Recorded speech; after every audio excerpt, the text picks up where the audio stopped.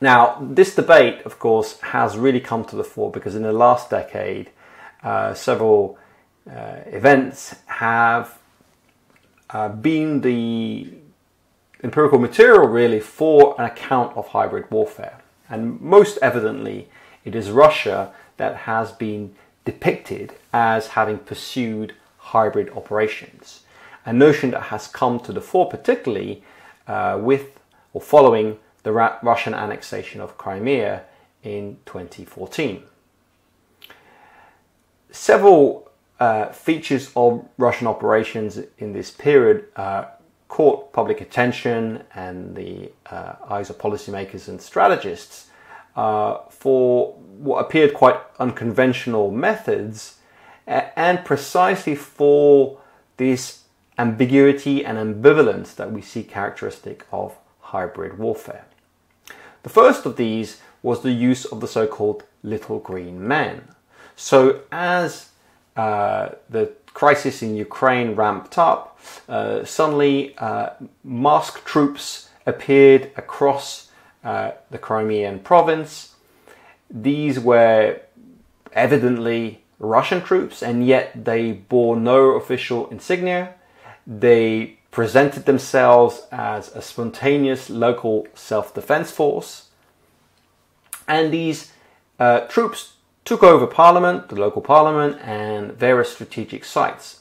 And within the space of a mere 3 weeks, a referendum had been organized, and as a consequence of it, Crimea was officially incorporated into the Russian Federation against the will of the Ukrainian government and in violation of international law. What was striking about this, of course, was that it was very clear to everyone that this was a Russian move, that these soldiers were Russian soldiers, many of them special forces, and yet Russia had made a very concerted attempt to conceal, or at least to pretend to conceal, or make a barefaced attempt at concealing the real identity of these soldiers in order to resist accusations that it was effectively annexing Crimea in what would of course be an illegal invasion. In August 2014, the media also began reporting that a large convoy of 300 white trucks, Green Army lorries, that really, in fact, that had been painted white, had set off from inside Russia in direction of Ukraine. This was presented by Moscow as a humanitarian aid destined for Ukrainian civilians. But this aid, of course, had come without any clearance or participation from the International Red Cross, without any agreement with the Ukrainian government. And so as this convoy advanced through Russia, media speculation mounted about what ulterior motive lay behind the trucks. Was this a PR coup destined for the Russian domestic audience? Was this a ploy to impose a ceasefire on the ground favourable to pro-Russian rebels? Was this a Trojan horse for bringing fuel or ammunition into Ukraine? Well, when the trucks crossed the border and were shown to journalists, many were found to be almost empty, which of course only added fuel to the speculation. To this day, the mystery remains. Some have speculated, in fact, that the whole thing was itself a diversionary tactic, while equipment and personnel came into Ukraine at other points of the border. Whatever you make of it, it's this very kind of ambiguity is itself characteristic of hybrid operations. An ambiguity that surrounds what the operation's goal is, but beyond that, even whether there is an operation at all. And you can see why this kind of tactic is all the harder to resist and to formulate a response to, given the uncertainty around what that operation is, what it means, whether it is indeed an operation in the first place.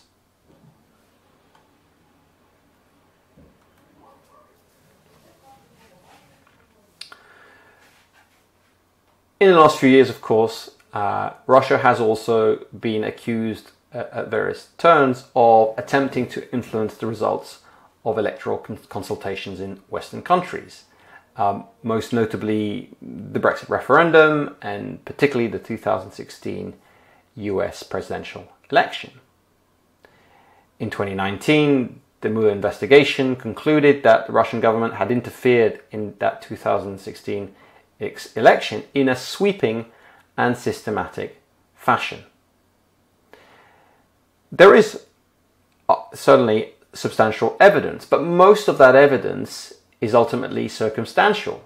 It's an accumulation of facts and allegations, connections between disinformation, fake news propagation, various influence operations, and connections with Russia. But incontrovertible proof is much harder to come by, of course, especially when it comes to attribution. Of course, the Russians have denied it continuously. And as a result, as we've seen in the United States over the last 4 years, in the context of the Trump presidency and the Mueller investigation, is that the interpretation of the evidence is largely determined by pre-existing assumptions. So we saw, on the Democrat side, a ramping up of these claims, a willingness to believe any evidence or any suggestion of Russian interference, very likely inflating to a large extent the actual Russian role in the election.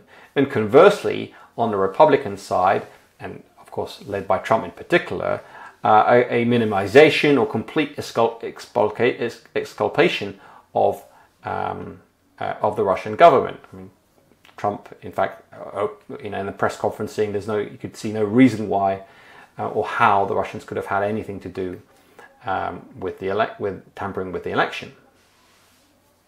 Moreover, what we see, of course, is that these charges of election tampering and influence operations and so on, are usually countered by what we could call whataboutism.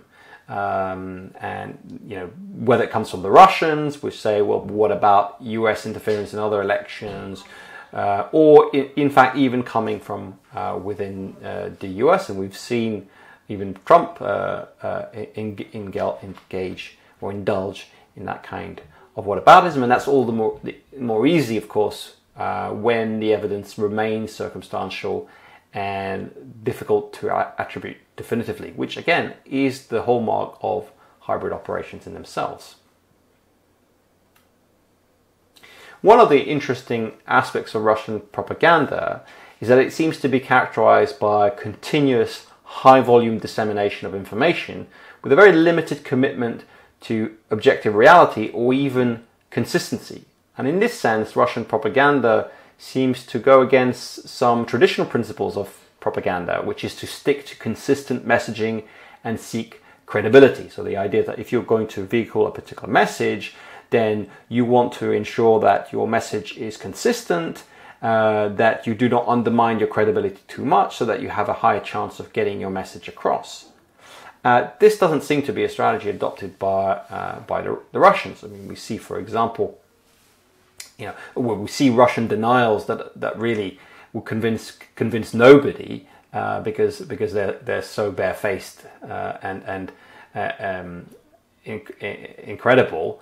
We see outlets such as Russia Today, which is of course an arm of the Russian state, promoting various kind of conspiratorial theories and wild kinds of stories, which again genuinely beggar belief.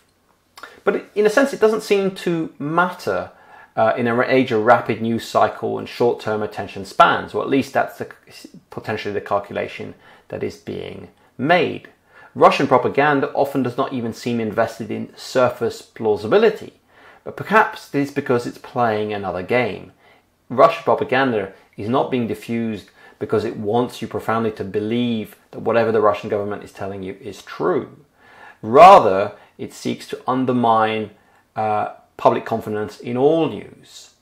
RT News and the output of RT News is probably not intended to be taken at face value. It's clear that in a way it's pretty obvious that RT News is feeding a particular line. But in a sense, that's the effect of it, because if people start seeing, well, this rather cruder aspect of a line becomes reflected on media, other kinds of media sources, so that it seems that the Russian calculation may well be that it doesn't really matter that people don't believe what we say. All it matters is they stop believing what the other side is saying, that they believe that all news is manufactured, all news is propaganda, and that if they've undermined general trust in the truth of the news, then they've achieved their outcome. And in this age of fake news and the generalized skepticism and cynicism that it's generated, you'd have to say that this may be a successful, at least short-term strategy. Now, in the aftermath of Crimea, various claims were made that a doctrine could be identified within the Russian state in the form of an article written in 2013 by the Russian Chief of General Staff, so the highest military commander in Russia, Valery Gerasimov. And so commentators have started to talk of a Gerasimov doctrine. So what do we find in this 2013 article? Well, Gerasimov explains that in the 21st century, we have seen a tendency towards blurring the lines between the states of war and peace. Wars are no longer declared, and having begun, proceed according to an unfamiliar template. The experience of military conflicts, he continues, including those connected with the so-called coloured revolutions in North Africa and the Middle East, confirmed that a perfectly thriving state can, in a matter of months and even days, be transformed into an arena of fierce armed conflict, become a victim of foreign intervention, and sink into a web of chaos, humanitarian catastrophe, and civil war. He's obviously here thinking very much about the Libyan intervention in 2011, a couple of years prior to his article. Finally, he argues that the role, I quote again, of non-military means of achieving political and strategic goal has grown, and in many cases they have exceeded the power of weapons in their effectiveness. And therefore the methods of conflict should involve the broad use of political, economic, informational, humanitarian and other non-military measures. All of this supplemented by military means of a concealed nature, including carrying out actions of informational conflict and the actions of special operations forces. So for many commentators, this has been seen as a template for Russian hybrid war. This is the Russians telling us what they are doing, that they are blurring the lines between war and peace, that they are advocating the use of non-military means, of covert action, and so forth. In a similar line, observers have pointed to a term found, or the term of non-linear war, a term coined by Vladimir Surkov, a close Putin advisor, who developed it in a 2014 futuristic short story in which he describes a world of conflict between shifting coalitions in which the belligerents can be as much a town, a province, a generation, or a gender than a nation, and in which war, he says, is part of the process but not necessarily its most important part. But there are a number of objections, I think, that can be raised to this notion of a Gerasimov doctrine. First of all, as I think we've already been hinted at by the extracts I read to you, Gerasimov was describing what he felt was a new Western way of war, You know, he refers to the Arab Spring and to the colored revolutions. And so in that sense, he was channeling a quite widespread Russian sense of being under siege by the West. So that in some ways, the kind of hybrid tactics that we're talking about are, at least in the words of Gerasimov, something that Russians see as being advanced by Western states and the United States in particular. In addition, there's no indication that this article constituted anything like a coherent, integrated doctrine. And there is arguably a risk of depicting Russia as possessing a grand master plan, a overarching strategy, an integration of everything it does, which may be really overstating the extent to which Russia is operating in a homogeneous, unified fashion according to a grand doctrine. Indeed, the academic who first popularized the term of the Gerasimov doctrine has himself come to publicly regret its use, saying that it conveys precisely this misleading notion of a coherent doctrine when no such thing really exists. Finally, there's of course a debate to be had about how much of all this is really new, and I'll explore this a bit further later on. But of course, the fact that it may not be entirely new could nonetheless point to antecedents in Russian history of thinking in particular strategic terms about non-military means.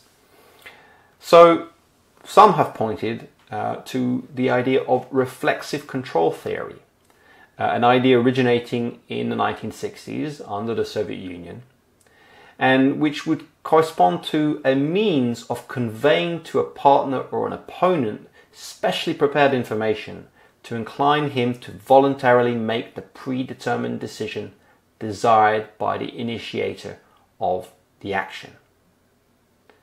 So there's a literature here within the Soviet Union about this idea of reflexive control.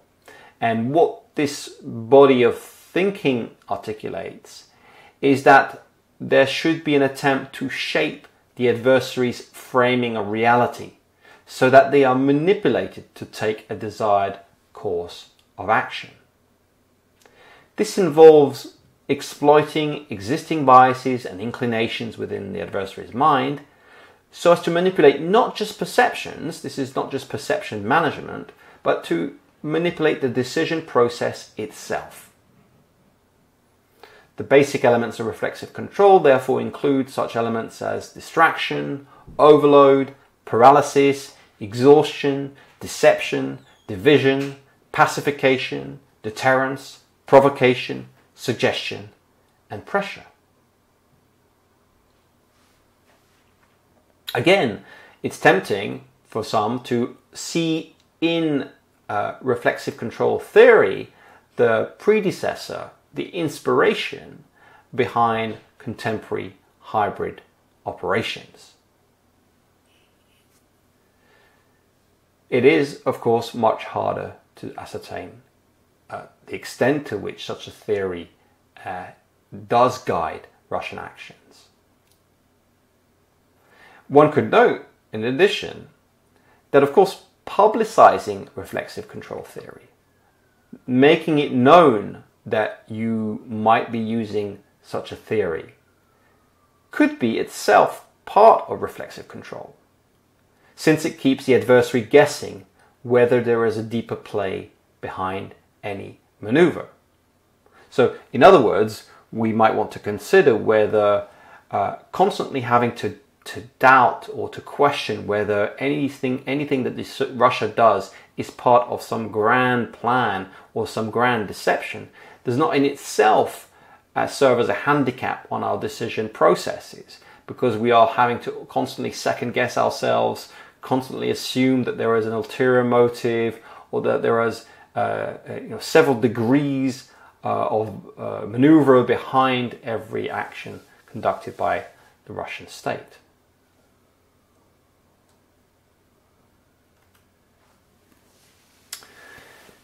China has also in recent years been well, not only in recent years, but for quite some time, been suspected of employing grey zone tactics to advance its interests. David Kilcullen speaks of the danger of conceptual envelopment, whereby one side widens its understanding of what constitutes war to the extent that the adversary remains completely unaware that they are at war.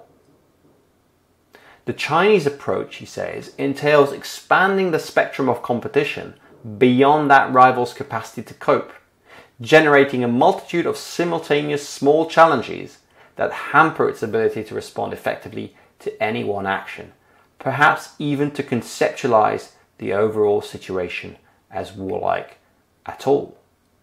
So Kilcullen suggests that the Russians conduct operations more akin to liminal war, that is to say, they ride the crest of perception, the threshold of perceptibility, they push as far as they can without necessarily provoking a military response. Whereas the Chinese widen the scope of action, compete across a variety of theatres in areas which would not be thought of as domains of war at all. So accordingly, observers, officials in the West have become increasingly concerned with Chinese activity on a number of fronts, in the area of technology transfer, cyber warfare, control over mineral resources, currency manipulation, the Chinese Belt and Road Initiative, Chinese purchases of strategic real estate, fentanyl production and smuggling, connecting the production of fentanyl to the opioid epidemic in the United States. And of course, of late, even the COVID-19 pandemic has elicited theories about possible biological warfare. So, of course, this is a site in which all sorts of kind of fantasies and conspiracy theories can take root. If you start from the assumption that the Chinese are developing modes of war that encompass all the possible means that they could, and that every action they take, even in completely non-military areas, are in fact profoundly hostile actions. There's a tendency along these lines to see the hand of the Chinese Communist Party everywhere, and with it this possible strategy of envelopment, where the West fails to understand that it is in fact already at war with China. One very concrete space in which China has been advancing its interests through mixed means short of war is in the South China Sea. So for some time China has been incrementally advancing territorial claims over the South China Sea through a variety of measures. It's created artificial islands, it's fortified existing ones, it's occupied previously uninhabited atolls. So there's a kind of progressive creeping advance into that territory in order to claim it. There's been various aggressive actions conducted against free navigation of the area by supposed fishermen, Chinese fishermen, in many cases fronts for the Chinese military. And of course all of this is entirely denied by the Chinese military. The Chinese military has consistently denied that it is doing anything of the sort, but there is considerable evidence of its ambitions and its maneuvers in this space. Again, as with Russia, it's possible to look back and to try and identify something like a Chinese tradition of war that would resonate with this idea of hybrid operations in the grey zone. Of course, in this case, we have the figure of Sun Tzu. We examined Sun Tzu briefly in an earlier session when we talked about Clausewitz in order to contrast Sun Tzu with Clausewitz, because of course Clausewitz articulates a conception of war that is very military-centric, very battle-oriented, this idea of a decisive battle, of a concentration of force, and with quite clear delineations between peace and war. In Sun Tzu, however, we find a much more indirect approach to war. The idea that the supreme art of war is to subdue the enemy without fighting. A great emphasis placed on deception. Sun Tzu advocates being extremely subtle, even to the point of formlessness. Be extremely mysterious, he says, even to the point of soundlessness. And perhaps in the most evocative sense, he also advocates this kind of long-term strategizing, using subtle means that perhaps will be barely perceptible when he evokes the notion that even the finest sword plunged into salt water will eventually rust. More recently, a text from 1999 has received a lot of commentary. This is the text entitled Unrestricted Warfare by the colonels Qiao Liang and Wang Xiangsui. Very widely diffused in the West. This text speaks very openly about developing or embracing principles of warfare that no longer use armed force to compel an enemy to submit to one's will, but rather use all means, including armed force or non-armed force, military and non-military, lethal and non-lethal means to compel an enemy to accept one's interest. So within this work of unrestricted warfare, we find a whole gamut of potential means that could be brought into this vision of unrestricted warfare. So there are references to psychological warfare, economic warfare, media warfare, international law warfare, space warfare, ideological warfare, network warfare, drug warfare, ecological warfare, economic aid warfare, technological warfare, and terrorism.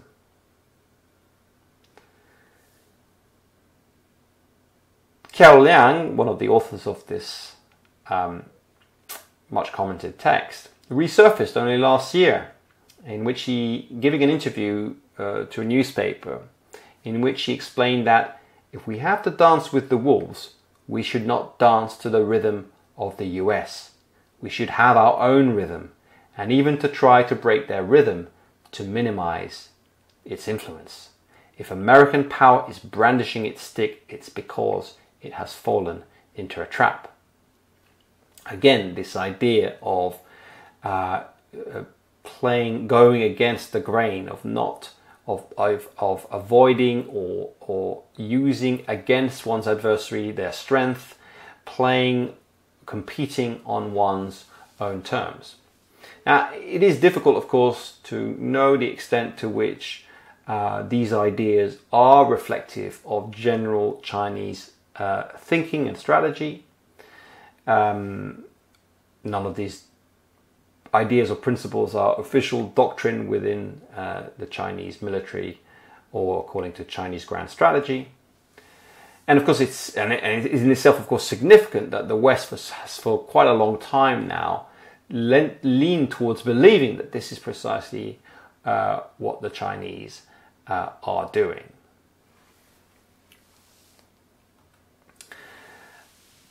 Let me talk briefly about Iran, who has also in recent years been accused of deploying hybrid tactics, specifically through its use of proxies to put pressure on the US, on Israel, or on various Gulf states, and particularly Saudi Arabia, while providing some denial or cover of denial for responsibility or any action. So we know that Iran has been involved over the years in supporting Hezbollah in Lebanon, has supported the Syrian regime in the context of the Syrian civil war, is behind various Shia elements in Iraq, assists the Houthis in Yemen, and has brought to these various parties financial means, personnel, and weapons transfers.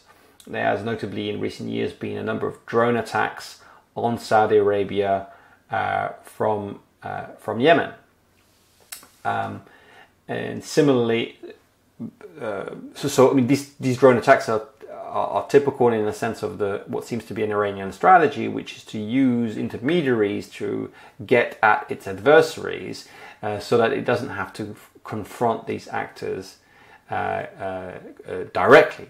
We talked recently about the drone killing of Soleimani, and of course Soleimani has been certainly presented by the United States as a major figure in the Iranian military who has been instrumental in organizing these kinds of proxies and in doing so of engineering or masterminding attacks against US forces or US allies. Recently, in the last couple of years or so, there have been attacks on various oil tankers in the Strait of Hormuz. Ones that have been consistently, again, denied by Iran, but which the West and its allies very clearly identified as being perpetrated or orchestrated by the Iranians.